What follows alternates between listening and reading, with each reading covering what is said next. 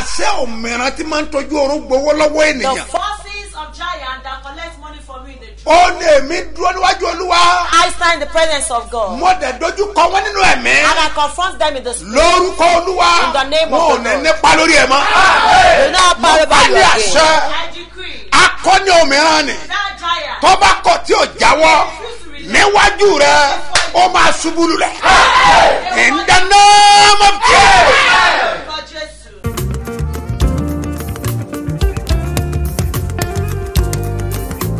Ibi tí wọ́n rọ̀ wọ́n ti parí iṣẹ́ rẹ̀ sí. Ní òní agbára Ísírẹ́lì kò gbé ọ jáde kúrò. Jésù.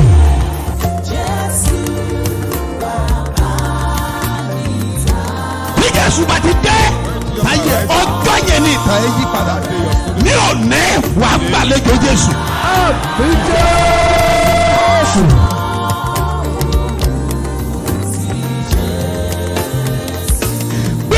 Sókè. Àní ogun tí ń fi àkókò rẹ ṣòfò. Jésù tí olóore fi gbàgbé ẹ. Ogun yẹn ṣá. Jésù.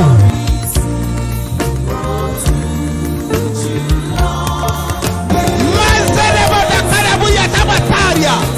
Pọ́ọ̀rìà dà mọ́lẹ̀ kẹ́dọ̀ ọ̀ṣà. Wà túrí mi nù ká pọ́ọ̀rìà. Kọ́ba lanta bọ̀ṣẹ́rìà. Gbogbo ogun tí ń fi àkókò rẹ̀ ṣòfò. Lórúkọ Jésù. Ogun yẹn wọlé. Jésù. Ogun tó jà bàbá ẹ̀.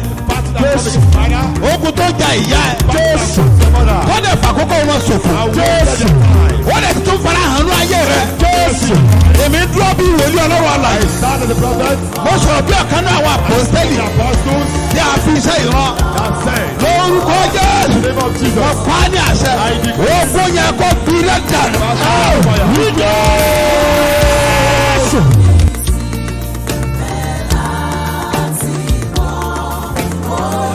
Nítorí pé ìwọ gbàgbọ́. Because you believe. Mo pa á ní àṣẹ. Ogun tí ń jà lé bàbá rẹ̀. Ogun tí ń jà lé màmá rẹ̀. Ogun tí ń jogún níbẹ̀ yẹn. Ẹ gbiná dànù.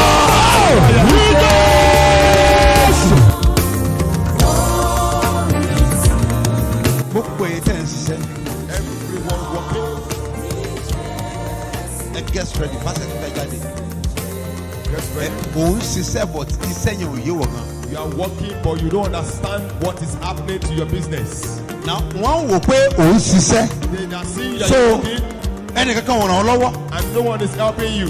Ṣebí ṣiṣẹ́. At least he's working. Ó dẹ̀ nílò ìrànlọ́wọ́. And you need help. Torí pé iṣẹ́ yẹn ò yé ẹ. Because your work you don't understand. Mi dúró bí wòlíì tá a rántí ọ. I stand as a prophet sent to you. Ogun tí ń jà nínú ẹ yẹn. The battle in your house. Ogun tí ń jà lára ṣẹ́ yẹn. What in your business? Òpin dé bá wa.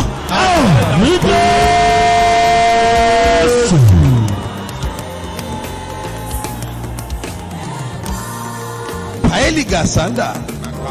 Keli indaga. Okoroko bali indanu. Wetala vadukin. Solia lautambe e. Brafa ha. Ogun alágbèdá lórí iṣẹ́. Battle of darkness in your life. Ó yá para. Mo sọ àsọtẹ́lẹ̀. Ìrì ọ̀rọ̀ ó máa sọ lórí ayé ẹ̀. Ìrì òwúrọ̀ o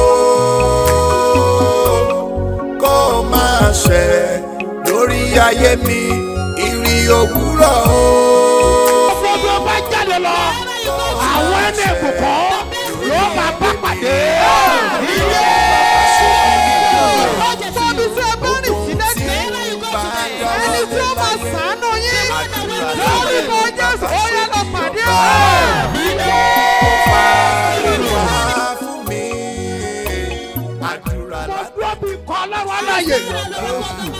Mo sọ àsọtẹ́lẹ̀. Ìrì ọ̀rọ̀ ó máa sọ lórí ayé ẹ̀. Lórí ayé mi ó ṣẹ̀lẹ̀ òwúrọ̀ o. Lórúkọ Jésù, ìbọn mi ni láti òkè ọ̀run. Lórúkọ Jésù ó yẹ kó rọ̀ sórí ìfẹ́ rẹ̀. Èmi kò máa ṣe lórí ayé mi.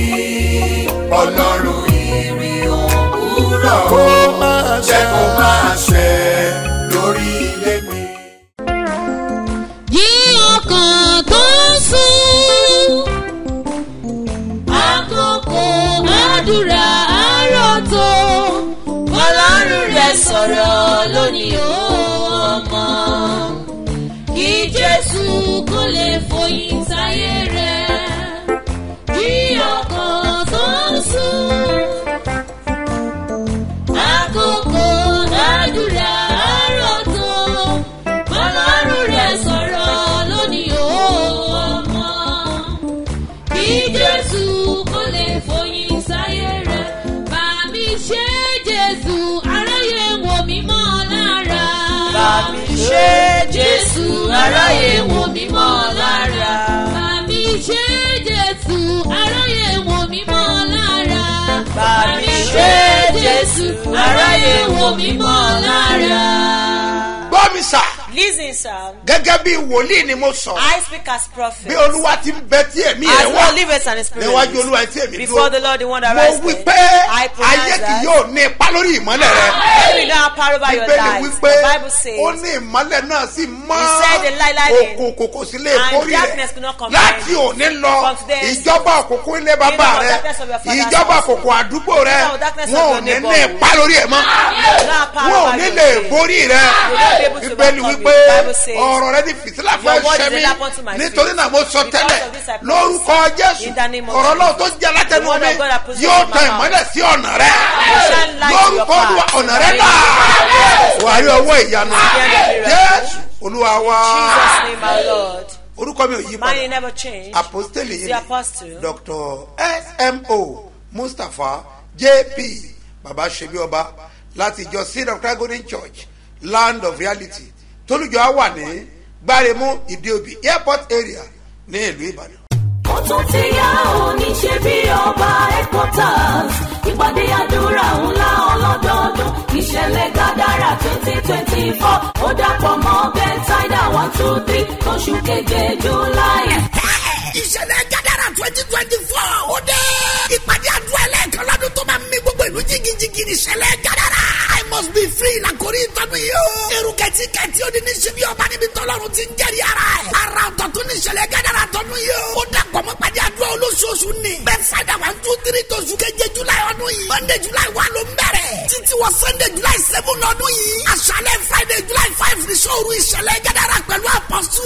Sunday July 7 gángan ní pàdé àdúrà ìṣẹ̀lẹ̀ Gádàrà. Bẹ̀rẹ̀ láago 8 òwúrọ̀. Ó yá ní ṣe bí ọba headquarters. Ṣe bí ọba bus stop Gbáremú Ìdíòbí Airport area Alákíá Ìbàdàn. His Eminence Apostle Dr. S.M.O. Mustapha J.P. Babasebioba lólùgbàlejò àgbà. Agbára ìràpadà máa mú wọn náà ṣe bí ọba. Wàá gba ìtúsílẹ̀ pátápátá. Jésù retí rẹ̀ máa bọ̀ kájọ pàdé níbẹ̀. Ó ní sẹ́tẹ̀lẹ̀ ọ̀nà You rẹ̀ are là jobless before. ọkọ lè gbàlódé dáàdi ẹ bá mi bless You ẹ. do mother her daddy come and That is dedicate what it for I me. want it. Ohun tí mo fẹ́ nìyí. Yes. Bẹ́ẹ̀yàn ò bá rí ṣe bàbá ó máa dàbí kórìí ọ̀pẹ ńgbà mí ni. Fò sọ pé ó sì dágbére. Jump and say bye to poverty. So ma bá lù gbà.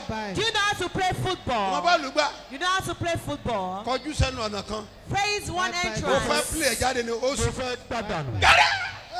Shout out.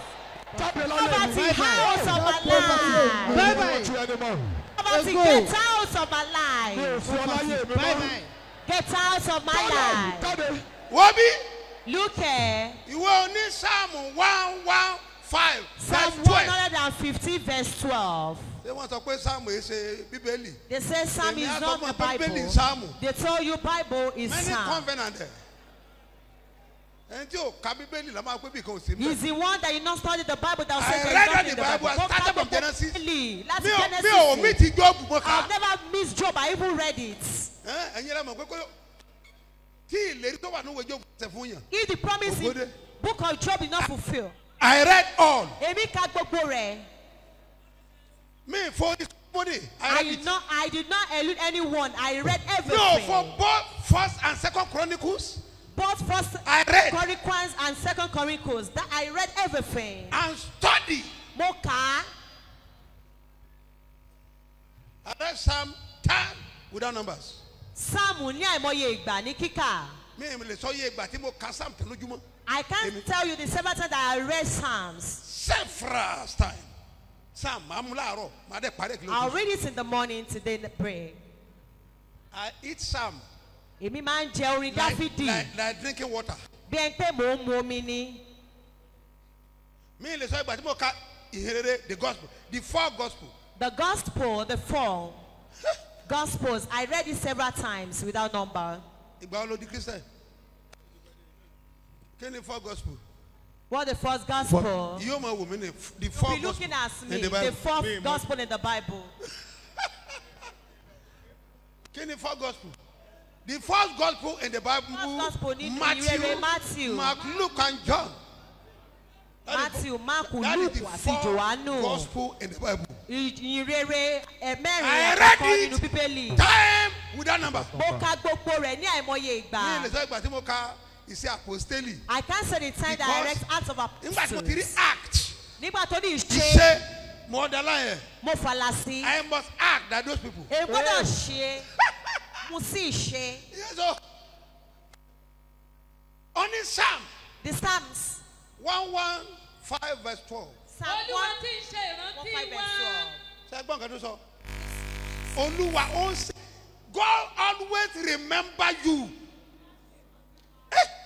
Galagalaga Samihi. God always remember. He never forget of you. Olúwa máa ń ṣe ìrántí wa kò sì fi kọ́kọ́ gbàgbé wa. Yes. Yóò bù sí fún wa. Yes, again. He will do what? He bless will us. bless us. Yóò bùkún sí fún wa. Yes. Yóò bù sí fún ará ilé Ísírẹ́lì. Àwọn wo lára ilé Who Israẹli? are the people from Israel? Hi. Oh yes. Ọ̀rọ̀ wà mbẹ̀. There's Can too you believe? much there. Yóò bù sí fún ará ilé Árónì. Ìyẹn ni àwa pastors. We the pastors, He will bless us. He will bless the nations A kò and orílẹ̀-èdè. the pastors. A sì bùkún àwọn àlùfáà. You are not poor because you are in ministry. Nígbà mo jẹ́ pastor ni o jẹ́ lówó tásán fún ẹ. Oh no. That's not the reason. No. Rárá o. Ó ní yóò bùkún fún ilé He Áárónì. said He will bless the house of Aaron. You are poor because of your ignorance. Ìwọ ó yá ó tòṣì nítorí àìmọ̀kànmọ̀kàn rẹ. And I will open your eye to see Èmi á sì dá ojú ẹ láti you are rí ignorant. ibi tí o ti ya aláìmọ̀kàn. Nítorí pé àbá mi ò lówó lọ́wọ́ ní ìjẹun lówó lọ́wọ́. It's not that my father is poor, that's why I'm not Sọ bẹ́ẹ̀ fẹ́ rich. mi. It's happened to me. Mo sọ nínú fún àpẹ mo ní ìṣe privilege for you pé Said bàbá rẹ ò this lówó as the lọ́wọ́. fact that there is a privilege that your father is poor. Economically you will understand how to manage money. Economically you will understand how to manage money because wọn ò bí ẹ sínú ọ̀pọ̀. Oh my, they did give Oh, it to náwó you ọ̀pọ̀ in yìí. family that was born Oh, with silver ráyè. and spoon. O ò ráyè láti mu mílìkì ẹ̀kan You lójúmọ́. don't have privilege to drink a O tin of milk. ò ní orí ọ̀fẹ́ àti jẹ chicken tó You wù don't have ẹ́. privilege to eat the chicken you So like. na ọwọ́ àrí tọrọ kọ́bọ̀ tó o You bá not ti see jẹ little Mr. Biggs chick. If you kò don't tí ì eat tẹ́ ẹ Mr. lọ́rùn. Biggs, you are not satisfied. Bolo ti rí. Where do you see that? You are not trained like that. Kú ọba òun. Remember how you are trained. Rántí bá a ṣe tán. Ewédú àsèpọ̀, ilá àsèpọ̀, gbẹ̀gìrì àsèpọ̀. Bínsù. Iná bí tọ́ ẹ̀ náà. Concussion okra soup. Báwo bá wá tí ìrí pẹpẹ súùpù ò lè jẹun. So if you don't see pepper soup, you will not eat. Ẹja àrọ̀ tí o bá ti nà tán. If you don't see catfish, you O can't lè eat. wà wá step down wà tún fi lérí ẹ̀.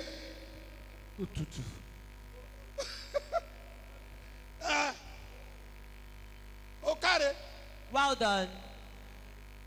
Àmàlà funfun ni màmá ẹ jẹ sùn. Your mother eats white cassava flour. Àmọ́ wọ́n ń tiẹ̀. But as for you, Sàláàdì àti ẹran dídín. you like salad and fried Ó meat. tó jọ sórí. Wo tí màmá yẹn bá ṣépè fún ẹ láti village. If your mother calls you from the village, That is not.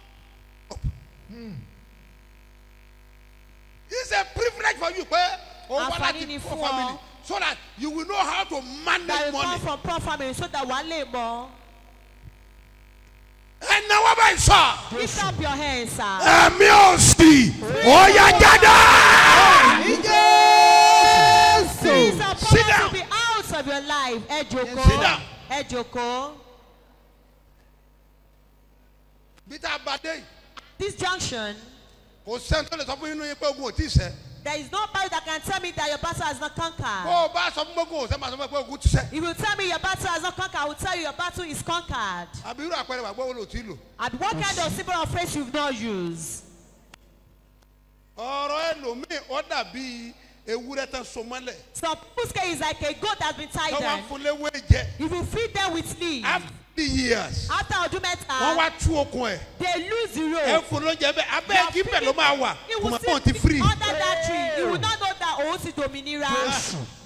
Ayé máa jẹ̀rẹ̀ lábẹ́ kí bẹ̀. You will still be ready moving Bọ̀ under tó o bá that tree. fa ẹgbẹ́ jáde tó But if you nà. pick them out, So mo ti if free. you run, so òun ti dominira. That is what I say. I must be free. Òun tí mo sọ pé òun náà dominira nìyí. Freedom from poverty. Òmìnira lọ́wọ́ Listen, òṣì. you know what the Bible says?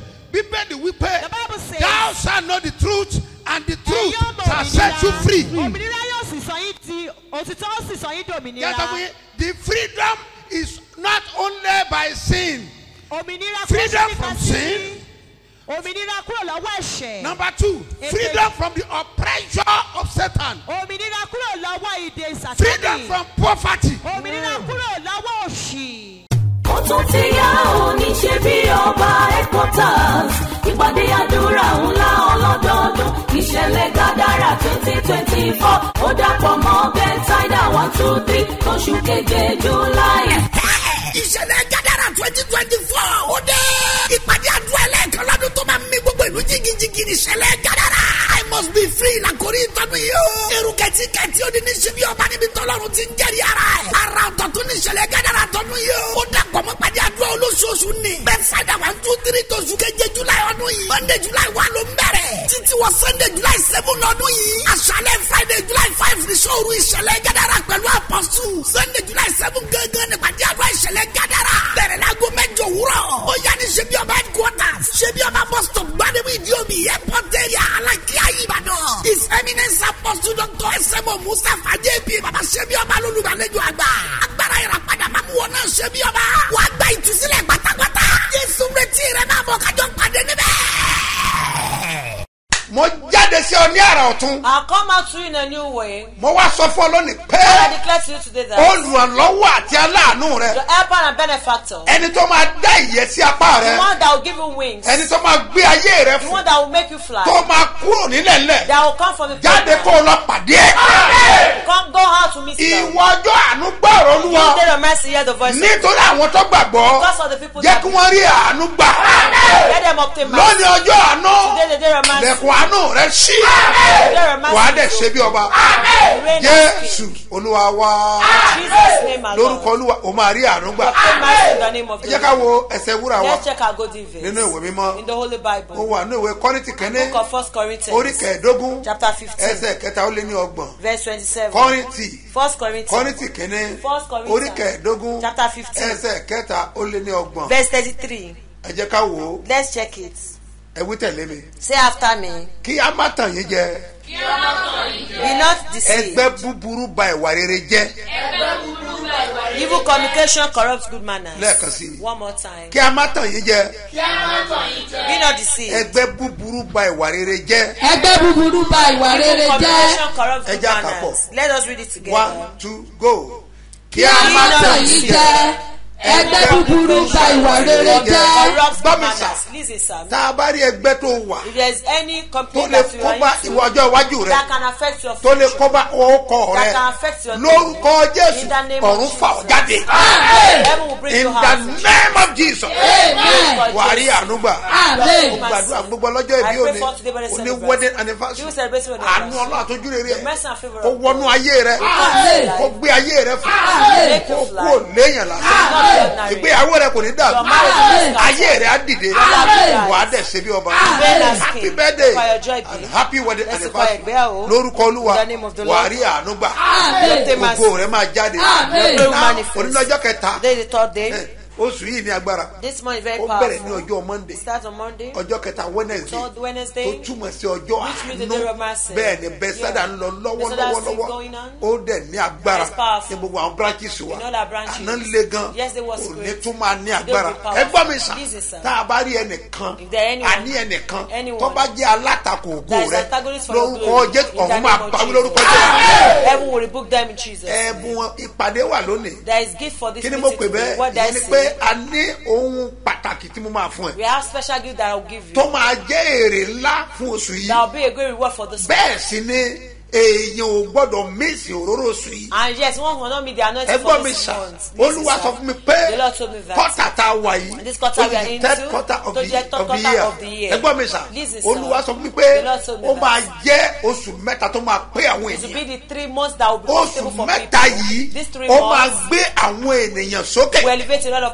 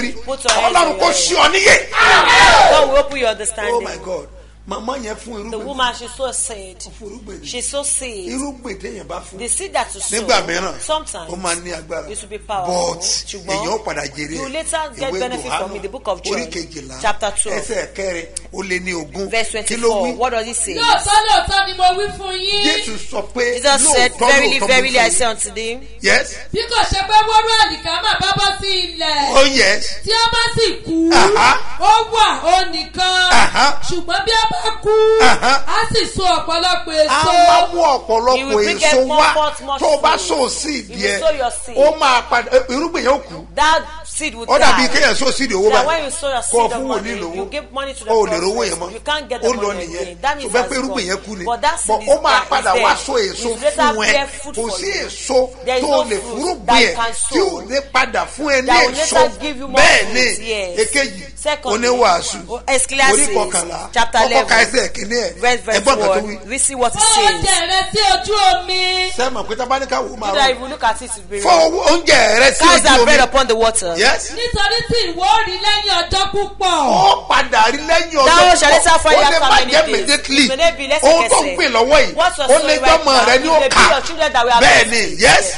Ẹ lọ sí ẹsẹ̀ kẹfà. Go to verse 6. Láàárọ̀ In the morning, ẹ fúrúgbìn náà sow thy àti ní seed. àṣálẹ́. àti ní àṣálẹ́. má ṣe dá ọwọ́ rẹ dúró. Má dọ̀wọ́ ẹ With dúró. all thy nítorí hand. tí ìwọ kò mọ èyí tí yóò ṣe rere. Mọ̀mọ́ kan sọ pé nílájọ́ta ti bẹ̀rẹ̀ A woman ìwúrọ̀. said we started Ó money láti bí ọdún márùn-ún about ló 5 ti years. san She has been ọ̀rẹ́ paying májẹ̀mú. her Ó covenant. lóun ò mí sí ẹ̀. She said she never Ó lóun mí sí ẹ̀rí láyé she o. never miss it Ó ní in her bẹ́ẹ̀ life. sì ni And yet, nígbà Ọlọ́run ó dáhùn. our God will Ìṣẹ̀lẹ̀ kan ló answer her. ṣẹlẹ̀. Something Lọ́ba happened. náwó sókè. She lifted Ọlọ́run up her hands Mustapha down. o. God of Mustapha. Ọlọ́run ìrì òwúrọ̀. God of money due. Ọpẹ́ tí mo ti ń san. She's been now be paying Ń it. bá yìí ṣẹlẹ̀. So Ojú ò thing gbọ́dọ̀ tì mí. She must not be Ó ní kó òun disgraced. tó wọ̀jọ́ He said be head of Ọlọ́dẹ that náà wà agbára. God show his mightiness. Àṣírí tí ìbá tú 80 secret that would have million. exposed Ọlọ́dẹ 80 bu million naira. àṣírí God yẹn just lọ́nà come ìyanu. help her in the Ẹgbẹ́ ọwọ́ miraculous sókè way. sá. Lift up your hands. Gbogbo ẹ̀yin ọlọ́rẹ̀ má All the jẹ̀mú. corner of Àánú your iṣẹ́ ìránṣẹ́ yìí. Mercy of Ó the máa service. gbé ayé ẹ̀ dìde.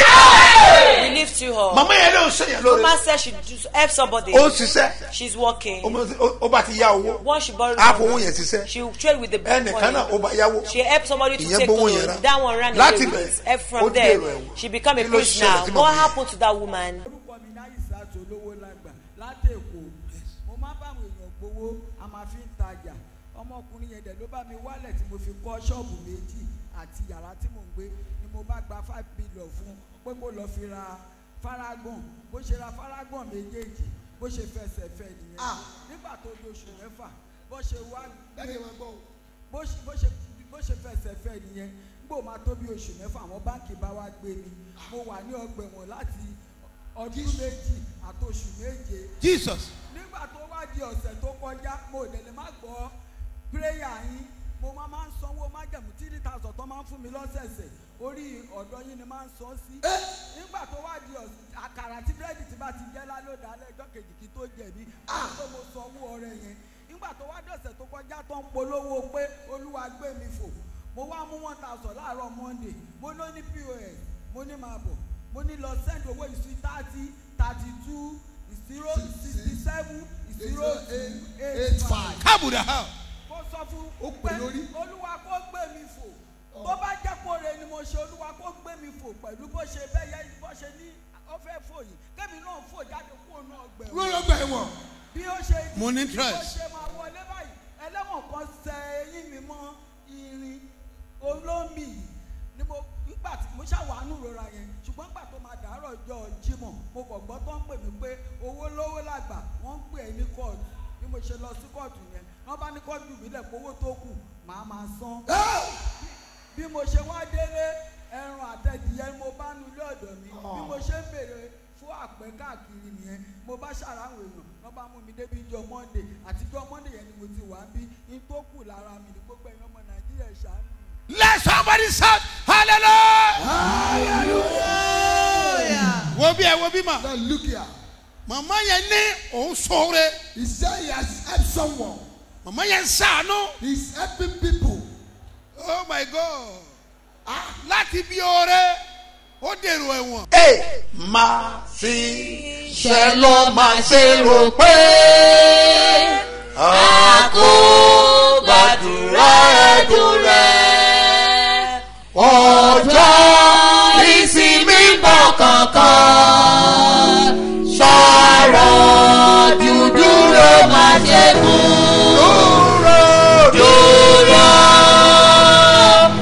Dúdúró máa ṣe kú. Dúró rọ́jò dúró máa ṣe kú. Dúró dúró ṣàrọ̀ dúdúró máa ṣe kú. Màmá yẹn ló ń sọ rẹ gbé mi fò. Ọrẹ gbé mi fò. Olóhùn sọ ọrẹ yẹn. Ó dẹ̀ gbàgbọ́. Ọlọ́dẹ̀ gbé jáde kúrò ní ọgbà ẹ̀wọ̀n. Bó ṣe kó lọ́gbà ẹ̀wọ̀n. Ó dẹ̀ ń bọ̀ ní program. Ó dẹ̀ dé program. Lára àwọn tó kọ́ kọ́kọ́ testimony. Tí wọ́n bá pe orúkọ ìjọ yẹn. Ó pa í nìyẹn. Àmọ́ wọ́n pe orúkọ ẹ̀ mọ́ àwọn tí wọ́n pè. Láàárín àwọn testimony. Bí wọ́n ti pọ̀ tó orúkọ ẹ̀ wà lára àwọn tó mú jáde. Ẹ̀gbọ́n ẹ̀ yẹ. Listen to a our dẹ̀ gbọ́ testimony. ẹ̀rí We ẹ̀ heard the ẹ̀gbọ́n tó testimony. ṣẹlẹ̀ See what àwọn ènìyàn bẹ̀rẹ̀ sí í ṣe People begin to bẹ́ẹ̀ do wọ́n dẹ̀ mọ̀ so. wípé àwọn kan tó And gbọ́ I know there are àkàtúntà some yẹn people that heard wọ́n their máa tó account ràn number. lọ́wọ́ They will say, ẹ̀yáyáyáyá in the name of ẹ gbọ́ mi Jesus. sà Listen, sir. àṣẹ gbẹ́ mi fò Authority kọ́ of wọ inú life. ayé ẹ̀. Will come to your life. ó lóun san rẹ Said she májẹ̀mú paid a covenant san rẹ offering. májẹ̀mú She paid a covenant offering. ó ní máa fún un lówó oúnjẹ She said lọ́gbà the ẹ̀wọ̀n á dẹ̀ fi sọ̀rọ̀ feeding májẹ̀mú allowance she will use bóyá ọgbà to ẹ̀wọ̀n ní ìbá pay kú sí. for. Maybe she would have ọlọ́run ló died mọ in prison. irú sacrifice It's only God that knows tí the Joseph sacrifice that ṣe Joseph do. nígbà tó wà lọ́gbà ẹ̀wọ̀n That he did when he was in the prison. abájọ No wonder. láti ọgbà ẹ̀wọ̀n From the ó dẹ̀ prison. wo àfẹ́ lọ She gets to the bẹ́ẹ̀ palace. gẹ́lẹ́ ọ̀rọ̀ mọ́ ẹ̀. Exactly this woman. màmá ẹni kò sí ẹ̀ka mọ́ lọ́mọ Because she yẹ have gbà mí nothing. aṣọ nìkan ẹyọ It's kan only the tó clothes wọ̀ that náà she's kò sí putting nǹkan on. kan mọ́ Nothing else àṣẹ to ibẹ̀ for. ló gbà wọ́n None of that is where she will ó go mọ nǹkan táwọn yẹn ṣe You fún know mi what people did. ẹ̀ là gàgà mọ́ In the tẹ́yà name of Jesus. àwọn èèyàn á dìde fúnra lọ́wọ́ ẹ̀ People will rise for your gbogbo help. ẹ̀yin tẹ́ máa san rẹ All of it that gbé mi offering, fún offering or flying. bẹ́ẹ̀ni Yes, so. tó ọba awù yẹ bó ló ṣe If you don't grow wings, how will you fly? spiritual wing wa Me, bẹ́ẹ̀ni ẹ̀mí wòlíì the tí ń jẹ́ spirit kí of the ènìyàn prophet fò that make one ó to wà. fly. We have it. bẹ́ẹ̀ni Yeah. agbára ọlọ́run máa ń gbé The èèyàn power fò of God that make one to fly grace nìyẹn is a grace. ẹgbọ́n mi sà Listen, sir. gbogbo ẹ̀yin tó ń gbọ́ mi All my listeners tó fẹ́ san ọrẹ that yìí want to pay this àtẹ̀yìntẹ̀ tí ń san lọ́wọ́lọ́wọ́ offering, those that have been àtẹ̀yìntẹ̀ máa sọ those fún that sọ have àsọtẹ́lẹ̀ paid, I àṣẹ prophesy. máa gbé ayé rẹ fún Authority àánú make máa you gbé fly. ayé rẹ fún Mercy wà á make you dìde fly. wà á dìde wà á lẹ́rìí wà á dìde wà á lẹ́rìí wà á dìde wà á ní ẹ̀rí in the name of Jesus ní ọ̀la Tomorrow, máa ṣe àlàyé kan I will explain something. à ń dandan ni kò wù yẹ You must grow wings. kí wọn náà kọ́ máa bọ́ àwọn For you èèyàn to be wọn feeding gbọ́dọ̀ people, tọrọ you mọ́ must not be begging ìgbé ayé people. tọrọtọrọ gbọ́dọ̀ The lò mọ́ lifestyle in of the begging, name of of Jesus begging, don't want to let ọlọ́dẹ go máa for dá Jesus. sọ̀rọ̀ God is pay ẹ̀ for kọ́ you. àká nọ́mbà sílẹ̀ Write the account o fẹ́ number. sọ̀rọ̀ ẹ tiẹ̀ I want to pay your kọ́ àká offering. nọ́mbà sílẹ̀ Write your account number. 30 32 67 02 85 gbọ́dọ̀ kan sí Hear it again. 30 32 67 02 85 Mustapha Solomon Moses One ló máa gbé jáde ní First Bank èkejì Second one. 101 52 98 950 Seed of Christ Golden Church ló máa gbé jáde ní Zenith Bank mo gbàdúrà I pray. bí olúwa ti ń bẹ As the Lord tí is. ẹ̀mí rẹ wà And his spirit níwájú is. olúwa tí èmi Before dúró the Lord ayé rẹ is. máa dìde ayé rẹ máa dìde ìpàdé òní máa ní agbára Today's program will be powerful. bẹ́ẹ̀ ni Yes. bẹ́ẹ̀ sì ni Friday náà And Friday, ó máa ní agbára ní sọ́ọ̀rù grace in the video. láàárọ̀ yìí This morning, aago méje ìpàdé by ti 7 bẹ̀rẹ̀ a.m. ó dẹ̀ the máa ní program agbára commences ẹgbọ́n mi with sà power. Please, sir. àṣẹ òkè ó máa gbé ayé ẹ̀ sókè wà á dẹ̀ ṣe bí ọba bẹ́ẹ̀ ni yóò rí So shall it be. Jésù olúwa wá In Jesus' name, our Lọ́wọ́ ẹ̀ Lord. báyìí. Stretch your hand. wàá sọ wípé You say, Démiládé o bàbá Démiládé o bàbá. Démiládé o bàbá Démiládé o lẹ́ẹ̀kan sí bàbá. Démiládé o Bàbá. Démiládé o bàbá. mo sọ̀rọ̀ lórúkọ Olúwa I pronounce in the name of the tó dá ayé Lord àti that ọ̀run created the heaven bí ìwọ and bá earth. gbàgbọ́ If thou mo believe, dúró bí wòlíì I stand as mo sọ prophet. I àsọtẹ́lẹ̀ prophesy. ní orúkọ Olúwa In the name of ayé the ẹ̀ máa dìde Your life will rise. gbàdúrà I pray. bá a bá ṣiṣẹ́ láyé If you walk on ẹ̀dẹ́sẹ̀ wà earth, ládé ló dára you will- for us lórúkọ to ọdún crown iṣẹ́ our mi àtọ efforts. àódé ládé Our work will be àpẹẹrẹ crowned. àgbẹ̀gbẹ̀ kó gbàgbára Your spirit of faith ayé ẹ̀ will kó be dìde found. títẹ̀ Your kó love yí will padà rise. kó kú òléyìn Will lásán not be your Jésù Olúwa wá In Jesus' name, my Lord. ojú sẹ́nìkan Face somebody. fi dá lójú pé I am blessed. Testify. ó tún ti yá òní ṣe bí ọba headquarters ìpàdé àdúrà ńlá ọlọ́dọọdún ìṣẹ̀lẹ̀ gàdára 2024 ó dàpọ̀ mọ́ bẹ́ńtáìdà 123 oṣù keje July. ìṣẹ̀lẹ̀ gádàrà 2024 ó dé. ìpàdé àdúrà ẹlẹ́ẹ̀kan lọ́dún tó máa ń mì gbogbo ìlú jìgìjìgì ní ìṣẹ̀lẹ̀ gádàrà. I must be free làkórí ìtọ́nu yìí o. èrò kẹ̀tíkẹ̀tí ó di ní ṣe bí ọba níbi tọ́lọ́run ti ń jẹ́rìí ara ẹ̀. ara ọ̀tọ̀ tó ní ìṣẹ̀lẹ̀ gádàrà tọ́nu yìí o. ó dàpọ̀ mọ́ pàdé àdúrà olóṣooṣù ni. bẹ́ẹ̀fàdà 123 tó oṣù keje July ọdún yìí. Monday July 1 ló ń bẹ̀rẹ̀. títí wọ Sunday July 7 ọdún yìí. àṣálẹ́ Friday July 5 ní sóòru ìṣẹ̀lẹ̀ gádàrà pẹ̀lú àpọ̀sù.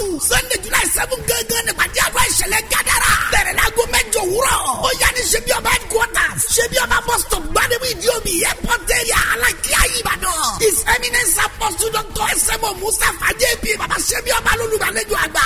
agbára ìràpadà máa mú Babasebioba. Wàá gba ìtúsílẹ̀ pátápátá. Jésù retí rẹ̀ máa bọ̀ kájọ pàdé níbẹ̀.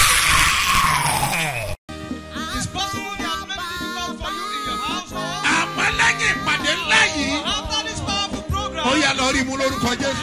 Ní Jésù. Ẹgbẹ́ eléyìí sá. Listen to this. Àṣẹ àdánidúró. Jésù. Authority of stagnancy. Tó dá ayé ẹ dúró. That has made your life to be stagnant. Àṣẹ yẹn gbiná lórúkọ Jésù. Ní Jésù. Fire in Jesus' name. Ẹni náà wọ́n sókè sá. Raise up your hands. Bíbélì wípé The Bible says. ẹ máa gbé inú mi. Jésù máa gbé inú yín. Jésù tó gbé inú mi. Kìnìún ẹ̀yà Júdà. Mo dá. Mo fẹ́ sọ̀rọ̀. Gbogbo òkú tí ń bẹ ní ibojì. Gbogbo iṣẹ́ tí wọ́n ti pa. Àwọn tí ayé bẹ́ẹ̀ fi ṣe ẹlẹ́yà. Bí wọ́n bá lè sàmì mẹ́ta. Ní orúkọ abatabata mi mọ́. Èmi sọtẹ́lẹ̀ sáyé ẹ̀. Ají ògo rẹ̀ dìde. Bọ́bí, ajá lè jẹ kó pè wọ̀nà. Yes sir. Ibi tí a gbà wá bá. Professor. Everybody around. My dear Kali in the place. Yes. And now what I say? Yes. Be party riko. Never sorrow. Yes. Ogwa kwabi. Oh yes, I wanna.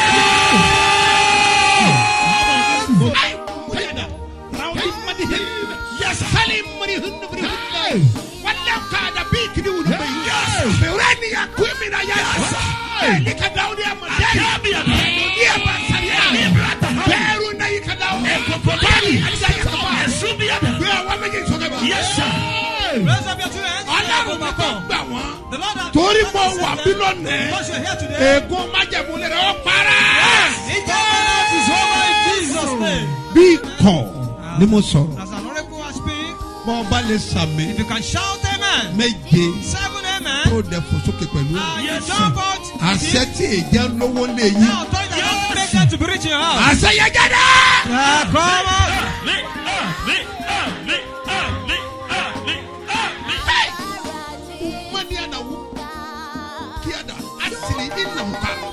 Merudi nakadao marwada yakata fasini uliala yakami udibi. Blood of Jesus. Ne gbogbo ibi tí ògo rẹ̀ bá wà.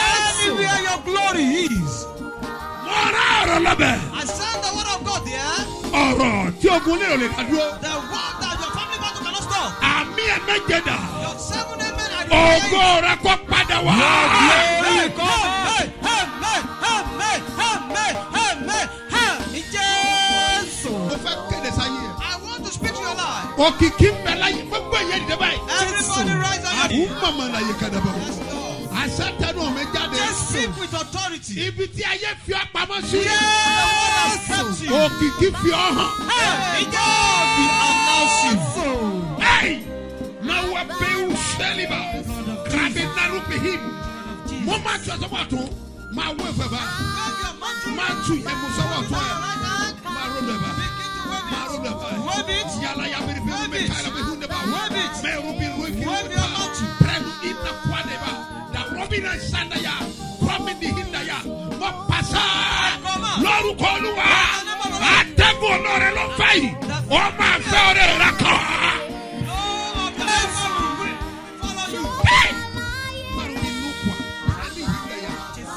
In the name of Jesus.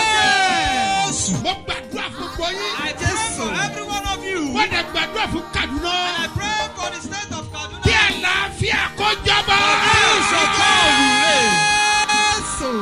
Mo gbàdúrà fún orílẹ̀-èdè Nàìjíríà. I pray for Nigeria.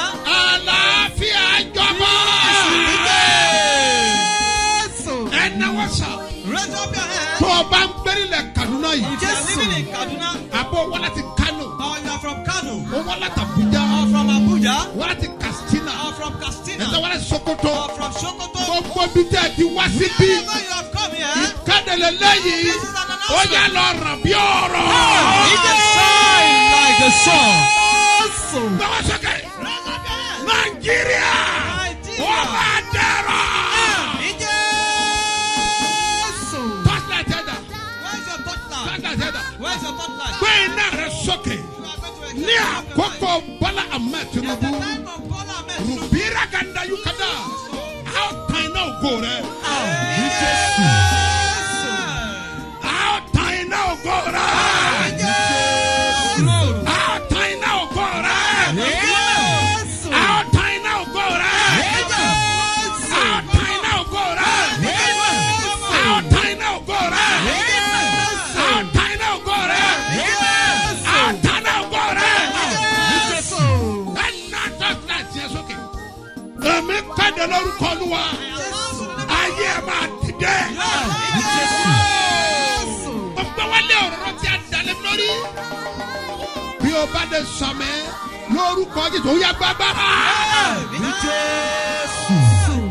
Mo kọ́nẹ́tì ẹ. Ní orúkọ ti Bàbá. Àti ti Ọmọ. Àti ti Ẹ̀mí mọ́. Yàrá bìrìbìrì mo sọ ní yàrá bàrà bá sórí bá hàlì bá. Láyé bìrìbìrì wọ́n bẹ sọ ní yàrá. Mari ka dáadáa bá. Wàlá sí nàbùrì. Pèrèndà yàrá mi ha. Ó yá gbàgbára. Ayé rẹ̀ di ọ̀tún. Ó kó lẹ́yìn àná. Lásẹ̀ tó bàbá. Lásẹ̀ tó. Lásẹ̀ tó. Jésù Olúwa wa. Àmín, àmín, àmín lórúkọ Jésù.